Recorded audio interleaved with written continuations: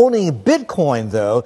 Talk to us a little bit more about that. As a hedge against 40-year high inflation, you are still maintaining it is better than gold, even better than owning real estate. Yeah, Bitcoin is two things. First of all, it's a non-sovereign store of value asset. So it's like a digital gold, but you can't make any more of it. But it's also an open monetary network. So I can move $1 billion from here to Tokyo and back again every hour.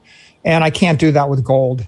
And so that makes it very interesting to big tech investors. So we actually think in a world where it's very difficult to move physical things around, it's hard to ship things on container ships or fly them around in airplanes, and supply chains are snarled. In that world, what you'd like is a pure block of digital energy that moves on a digital or a big tech network at the speed of light. And so Bitcoin kind of represents the best of both worlds. It's an inflation hedge because you can't make any more of it, and it's a store of value.